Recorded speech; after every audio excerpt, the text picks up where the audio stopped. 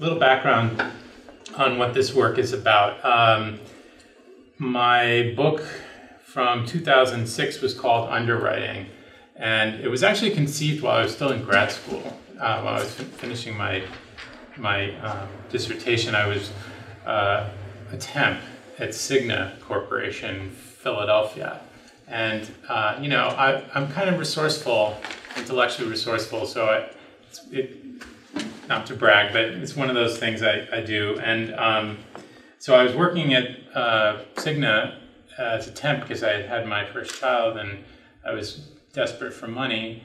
And I would take my lunches in their incredible archives. They have this incredible museum.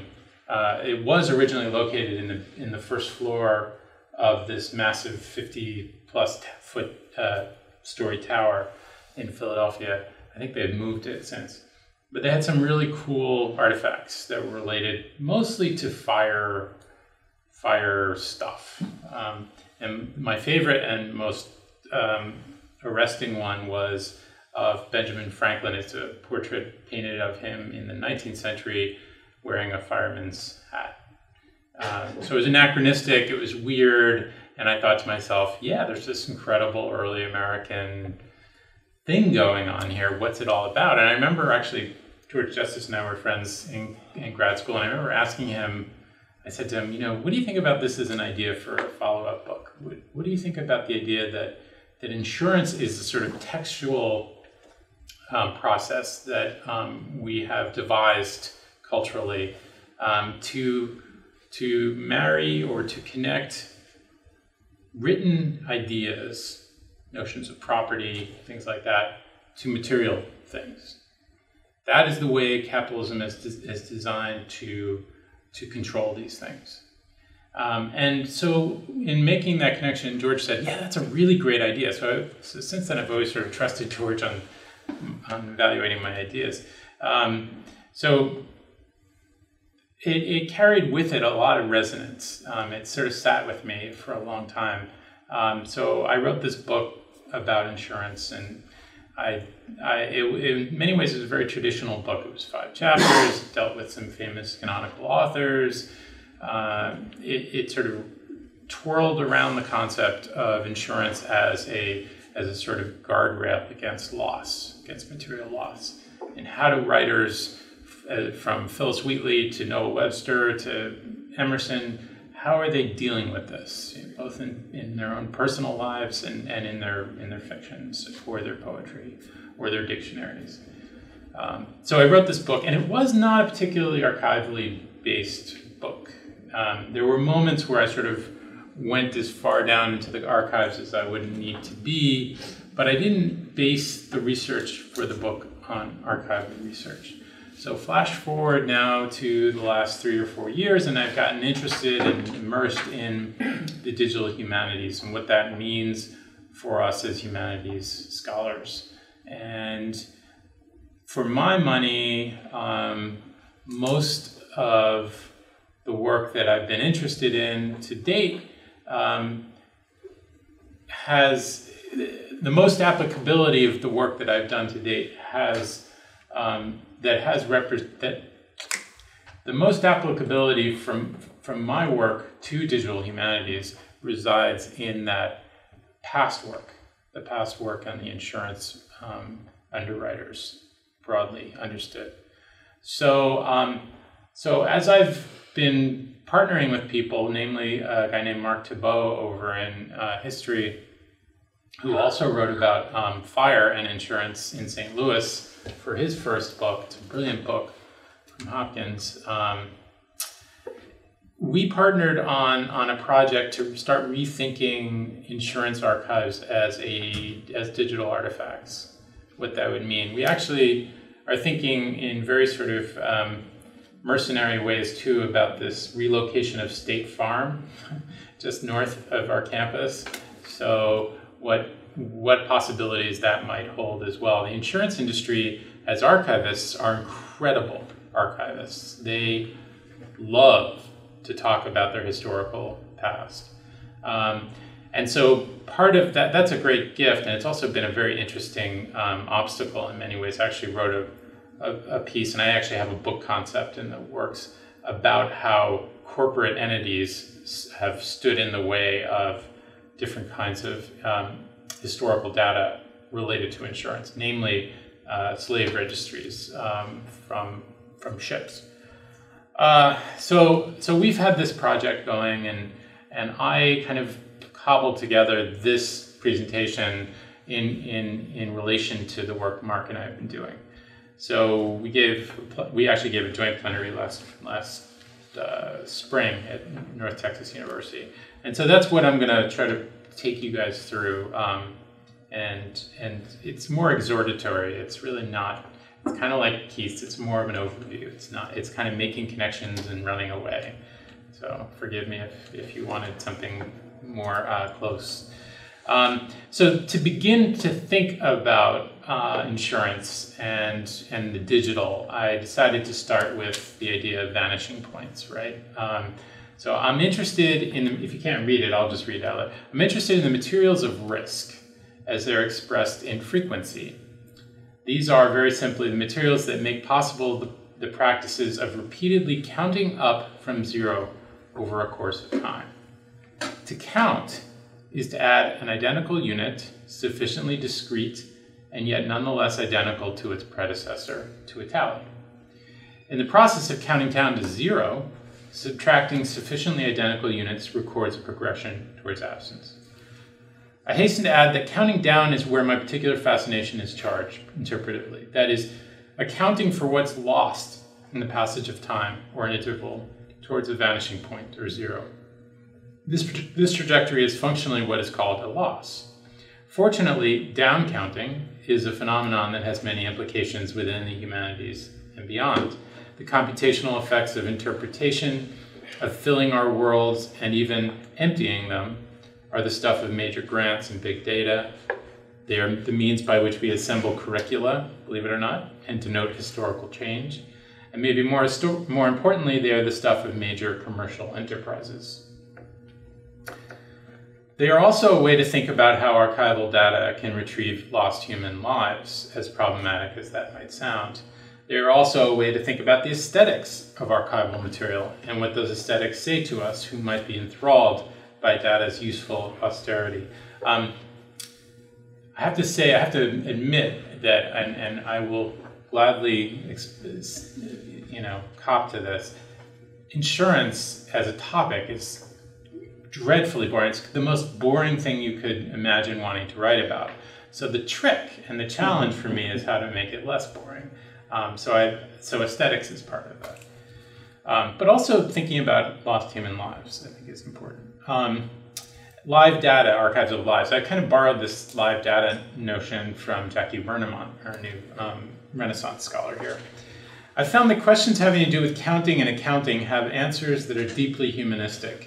That what we think of as exclusively related to business or the digital or computational or even to the forensic are a part of categories of interpretation that are lively, not to say even alive. And when we ask questions that broach life, we find ourselves at least partially on the somatic grounds of the human. So for instance, we ask the question of longevity of assets, which is a common term in insurance documents. Indeed, their aliveness is only to make the situation more complex. So the lives of assets, what counts as an asset or a life? Do contracts have lives? It's an important legal question. It occupies massive reams of state law, and insurance is pretty much argued out state by state. It is incredible how much ink has been spilled on this question. The answer is yes, legally speaking, but it also depends on the kind of property the contract names. If that property is human, as in the biological term designated in life insurance, or the ongoing ambiguity of the term life of the contract, or when marine insurance named slaves, enslaved peoples in the terms, as it often did, it signals a responsibility that cuts both ways, asking us only whose interest motivates the investment. The interests of a party involve inherently narrative-driven historical questions.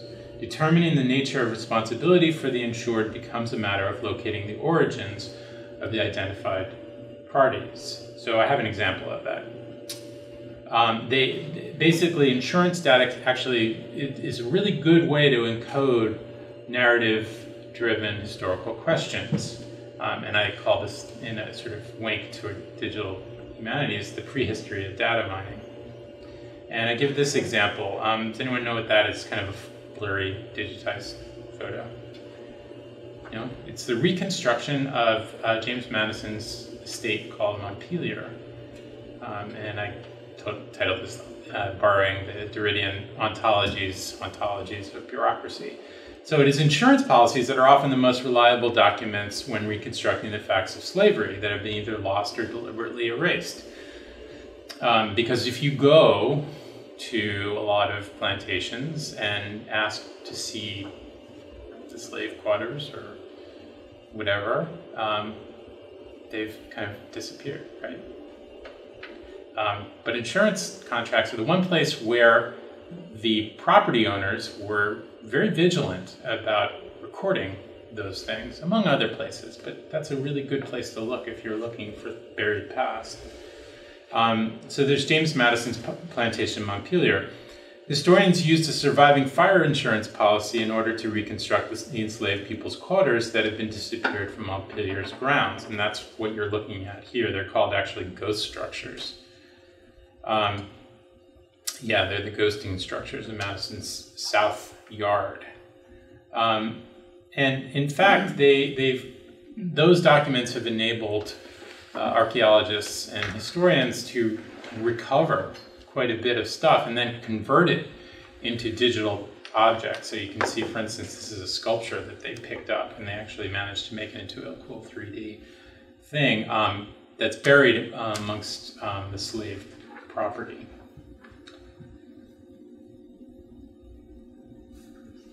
And so the archival policy becomes central to the obligations of identity here and the fluctuations of meaning that property imparts to objects and people.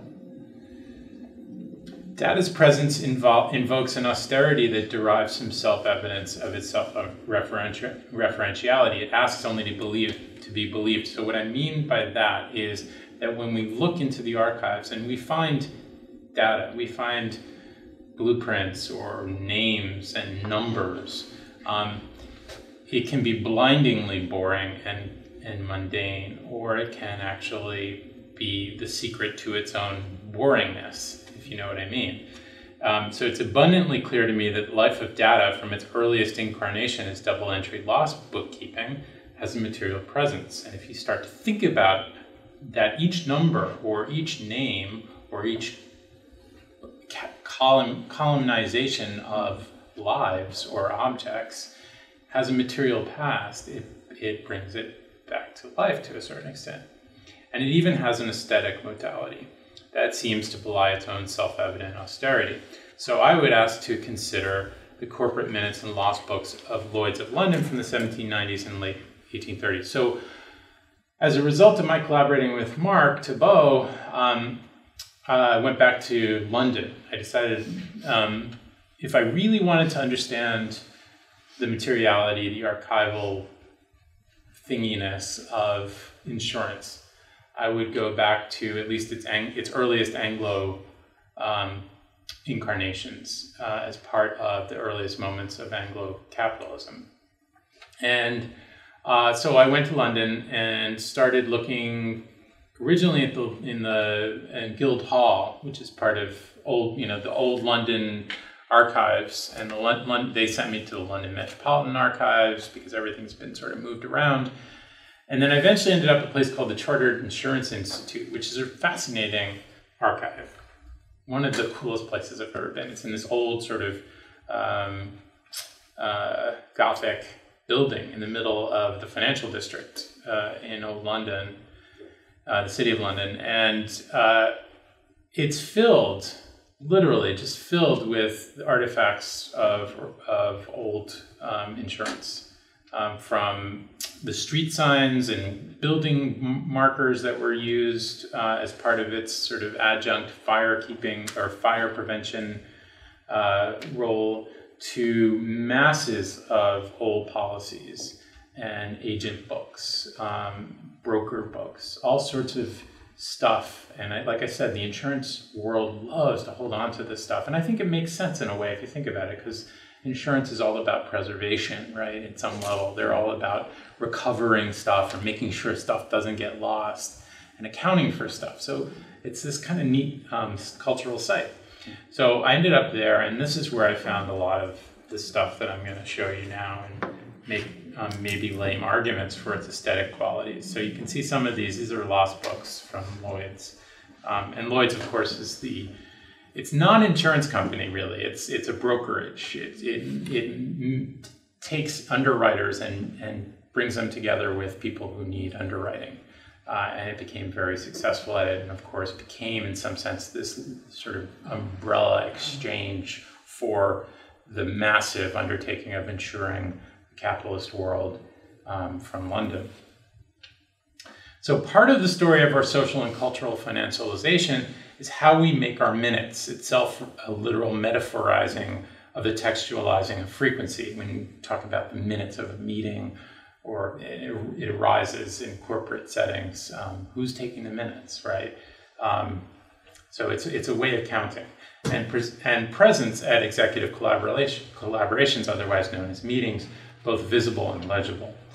But it's also how we, at the same time, beneath the boring cumulativeness of counting and archiving, disappear them in the forgettable and losable materiality of an archive. So we take minutes, and then we just get rid of it as quickly as we can. We vote on it, we're done with it.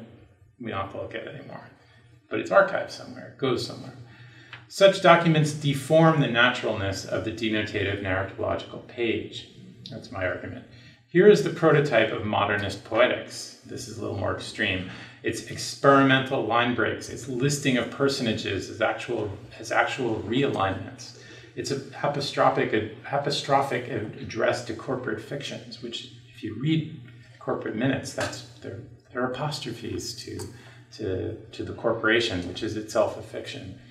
They are the artifactual singularities of the age of mechanical reproduction and its regime of units. And if you're familiar with Walter Benjamin, you could hear what I'm trying to do there.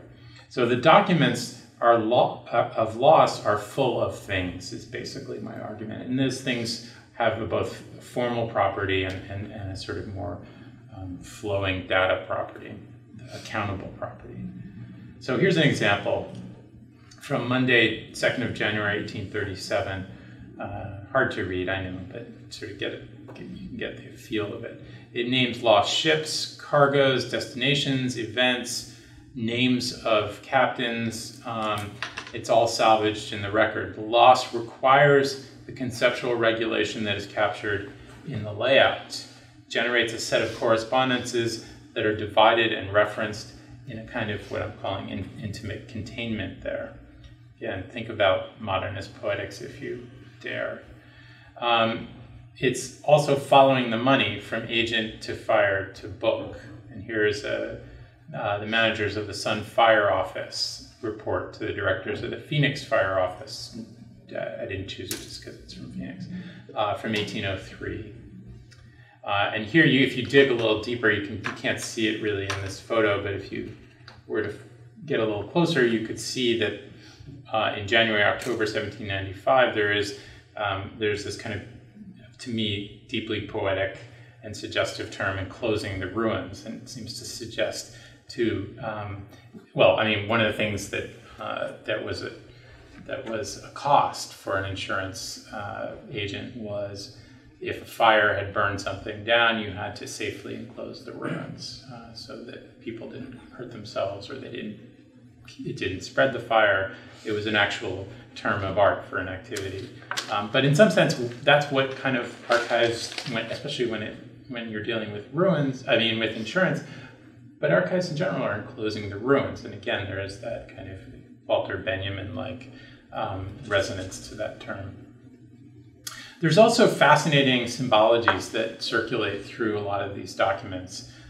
Each insurance firm had its own elaborate imprint on their policies. So you would if you were working with Phoenix or the Sunfire office or whatever it might be, they had their own set of symbols that they were invested in and were really, talk about logoed identity. They spread them everywhere. They would put them on their clothes. If you can see, you can't really see it. It's self-referencing imagery designed to ensure the values after loss. So it's very recursive. So you can't really see it. There's a green arrow pointing to the shoulder of one of the guys in this image, and he's actually wearing this. So there's this kind of like doubling up of the imagery, and I kind of read that as again a bulwark against loss. It's making things replete with things, and it's kind of very urgent in a lot of the symbols of insurance documents. Here's something called blind embossing. So you start looking through old insurance policies, you will quickly become familiar with what this is, where you take a piece of paper and you kind of layer it over the top, and then you burn it into the paper beneath it, and it carries with it the imprint of the sort of burned, or the sort of smushing together of the two texts. And I wanted to start thinking about that as a kind of hierarchical data, which is a term that's got some relevance in thinking about digital humanities. And the way we encounter texts, for instance, in Scalar, or a lot of up-to-date websites where things are layered, and you can move through the data in hierarchical ways. And it's sort of related, I see it also as related to a kind of an amassing of authenticity. What are these things for? Why are they trying to press home the sense of weightiness and three-dimensionality? And it has to do, again, with that needfulness for material presence and authenticity, and the personal signatures that are represented by those. Here you can see an even better, more up-close version, the sideways, from the Royal Exchange of an embossed indicia. Here are some other examples of the different iconographies, symbologies and iconographies of the insurance policies. And again, this is a kind of layered materiality. You can see this is not a text; it's a badge that was worn by an exchange fireman of the Royal Exchange. The building depicted in this artifact, so this is the reason why I'm using this, burned in itself burned in 1837. It was built in 1669, and it was actually the home to Lloyd's insurance market. So it had this massive kind of deep historical resonance as it was recycled into the insurance industry that did everything it could to keep other things from burning. It's kind of ironic. The buildings of that textual presence are layered, much as we layer data today in the hierarchies of data. And so I actually reference in this piece here a piece by David Berry in Boundary 2 from last year about the flat theory of iPhone designs and how it was the latest iOS at the time, but how the iOS had switched from a depth icon to a flat icon and what that meant. So it's an interesting kind of play that corporate entities work with and have worked with for a long time. So this thing goes from the human arm, as part of the badging, to the contract and to the buildings themselves. There's also a really fascinating architecture at work within the Royal Exchange that I noticed in going through the archives, and it kind of has to do, if you're familiar with Emanuel Wallerstein's world systems theory, it's kind of all here, And this is an image from Lloyd's Dictionary of Trade and Commerce from 1758. I have an image of the frontispiece later on. So it's part of the rage to arrange the commercial world as a smooth hierarchy. The map of the Royal Exchange itself microcosmically set out the national and ethnic contours of the globe within its contours. Can't really see it that well here. At the center was a grounding concern that what could be lost at the widening peripheries of the colonies. It is important to understand this is an information circuit in its design, but also more prosaically as a place to execute personal signatures. So what basically would happen is if you go into the exchange, you can contract with underwriters from who had cargoes destined for different parts of the world. And so, for instance, you can't quite see it that well, but here's Portugal, France, Italy, Dutch, Turkey, Barbados, Jamaica, Virginia, India, Norway, East Country Irish. You know, there is a kind of attempt to regularize, if not sort of centralize and peripheralize the various nationalities, but to place people into orders through which the underwriters would circuit. Here's a painting, actually, of that exchange. And you can see the sort of personal work going on within this architecture of exchanging signatures, exchanging information, etc. It's a painting. It's Lloyd's subscription room. And one of the interesting parts of that Dictionary of Trade has this definition of what a signature means. And signatures are one of those great things that we look for, I think, in archives. They sort of jump out on the page of sort of otherwise print text. And so I wanted to think about what signatures meant as a kind of symbol, more than who they were. And they're legally constructed actually as promises, and they were actually specifically talked about that way in the 18th century. So each one becomes an envoy to the future, a set of interpretive possibilities that are contingent upon events to come. The events and their material signifiers are thus always connected through the signature. So you can see here in the English language, it says subscription in the English language is used for any interest which any particular person takes in a public stock or trading company by writing their names and the shares they require in the books, blah, blah, blah, blah, blah, blah. In the commerce of books, subscription signifies an engagement to take a certain number of copies of a book going to be printed. So basically, it's sort of bearing out this idea that it is a promise. It is a promise to the future. So in conclusion, I just wanted to sort of exhort us to think about these insurance materials as fertile grids, right? So grid being something we don't think of as necessarily fertile, but imaginatively and historically they are. So what if we reverse engineered the archive, understanding the present interface with data as coextensive with a set of pasts that is alive?